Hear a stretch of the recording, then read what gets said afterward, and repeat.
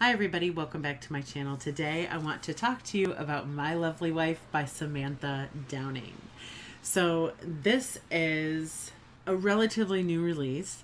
It was one of my most anticipated reads of 2019, and it first appeared in an anticipated reads video back in January or February. And I remember coming across this book and reading about it and thinking, oh, that sounds kind of interesting. But up to that point, I hadn't heard anybody talk about it. Turns out this book is quite the sensation. Everybody that I have come across who's read it has loved it. And I loved it too. As a matter of fact, I officially have a new favorite thriller. My Lovely Wife has replaced The One by John Mars in the slot of my favorite thriller. And that's saying something, because while I love reading thrillers, it's kind of rare that I read an amazing thriller or one that meets all of these crazy criteria that I have in my head. And it just so happens that My Lovely Wife does that. It's great. Stop what you're doing and read this book. Actually finish this video and then stop everything else you're doing and read this book. So My Lovely Wife is the story of a married couple with 2 teenage children. The wife is a real estate agent and the husband is a tennis coach, private lesson tennis coach. And what they're starting to realize is that the more you want to achieve in life, the more responsibility you inevitably take on. And the more responsibilities you have, the less fun life is. And so they have a lot of ambition. They want to reach a certain social standing. They compare themselves constantly to the economics of their peer group, on top of the routine of adulthood and parenthood has kind of gotten them down. What they do to spark some excitement in their marriage is commit murder. They kill people. It excites them. It arouses them. They like the plotting and the deception and the manipulation, and it makes them feel smart, and it makes them feel in control, and it makes them feel all of these addictive things. And so they make up their minds that this is going to be what they do. I don't necessarily subscribe to the idea that you have to go into thrillers blind or they're unenjoyable. I don't think that that's true. I'm the type of reader that I actually like to know a lot about the books I'm about to read, regardless of genre. But in this case, I love this book so much, and I want you to love this book so much that I'm not even going to risk spoiling the book for you by telling you more than that. I will tell you the things that I loved about the book, as well as the things that might hold somebody else up from loving the book, but I'm not going to get into plot points or things of that nature. Just an FYI. I like to think that I do a really good job of being informative about the books that I talk about without spoiling things for you, but I'm not even willing to risk it at this point. Like, I want to talk about this book more than you'll ever know, so please, everybody, please read it so that we can talk about it, but this video is not going to be where I talk about it. First and foremost, you need to know that this book is told entirely from the husband's perspective. It is told in first person present tense, and while it does include a lot of flashbacks or a lot of backstory, I guess I can't even really call them flashbacks because it's more like he's telling you about their lives together.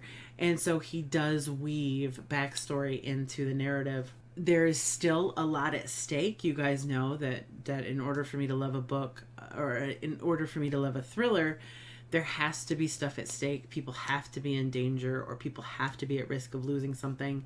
That is very much the case in this book.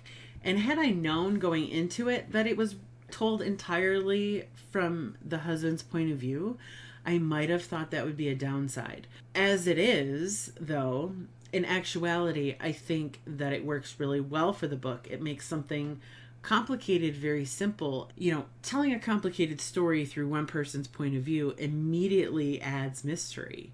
You immediately have built-in mystery to your story because we don't know the intentions or the actions of other characters while we're not with them. And so I love it. I love it as a method, a writing method, a storytelling method.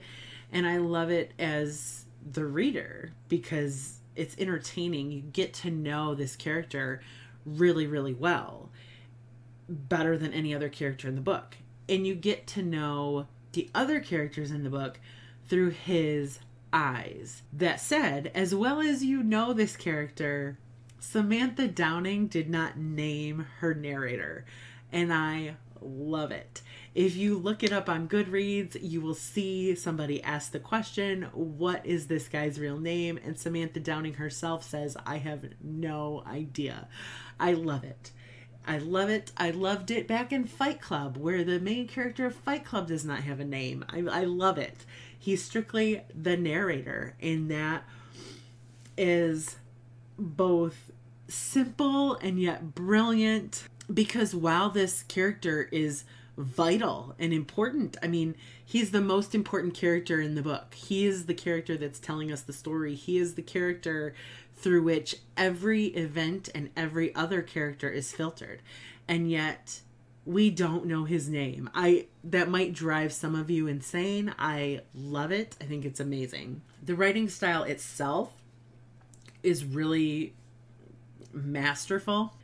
This is Samantha Downing's debut novel. So can we just stop for a second and think about that? Like, it is smarter than the majority of thrillers I read. It is more entertaining than the majority of thrillers I read. I've read impressive debuts. I've read impressive debuts this year, but those books are rarely thrillers, and those books are rarely delicious perfection, which is kind of what I'm thinking My Lovely Wife is at this point.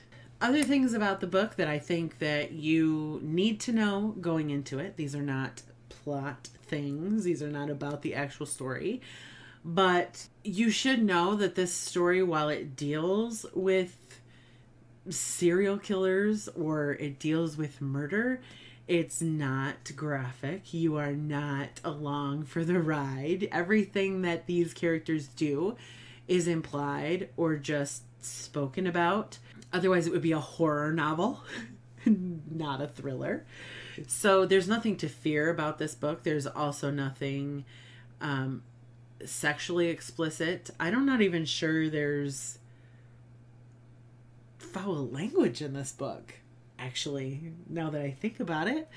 It doesn't need it. Like, that's what's amazing. So there you go. There you have it. Like, this book doesn't need to rely on gore or graphic violence in relation to its subject matter. It doesn't need to rely on sexually explicit material to keep you interested. It doesn't need to rely on, controversial language or any of that, because it just is smart and good without it, which is another rarity to me. But the book itself, not being about the shocking nature or graphic nature of killings, is really about a couple who has decided to do this thing, this unconventional thing, and the ripple effect or ramifications of their decision.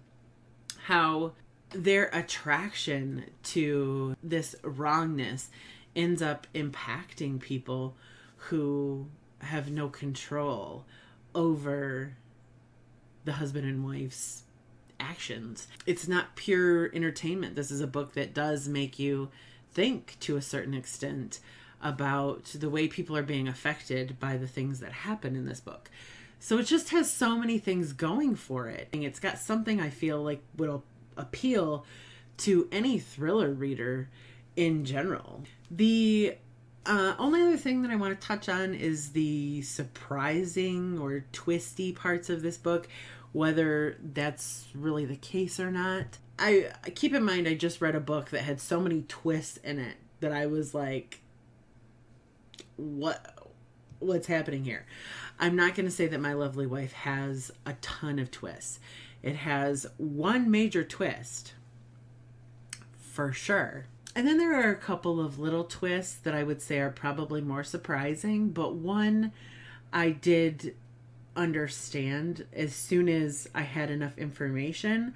I knew what was happening, and that's just because probably I catalog a bunch of useless information in my brain, and so I could see it coming. I knew what these pieces, when put together, would become. But I think that other readers will find probably the smaller twists to be more shocking than the big twist. But that said, it's not the type of book where you're trying to be surprised. It's not. I don't think this book needs to or should expect to exist on its twists. There are, obviously, we know plenty of thrillers out there that have to have a powerful twist because there's so much, because it doesn't exceed expectations in other ways. But this book exceeds all of my expectations without even considering the twists. So I don't think readers need to go into it thinking, oh, what's the twist going to be? You know, I think it's just an enjoyable ride. It's an enjoyable ride.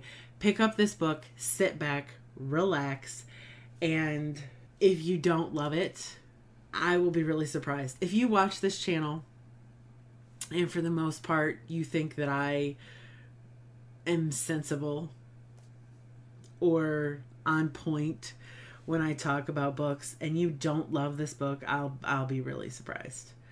Really surprised. This book is amazing. My new favorite thriller of all time. I can't imagine it won't be my favorite book of 2019. We'll see what happens. But obviously, 5 stars. This is amazing. I am in love with My Lovely Wife. Samantha Downing, please write another book ASAP. Thank you so much. And I hope that I fulfilled your expectations by reading it as quickly as I could and telling you as much about it as I'm willing to tell you.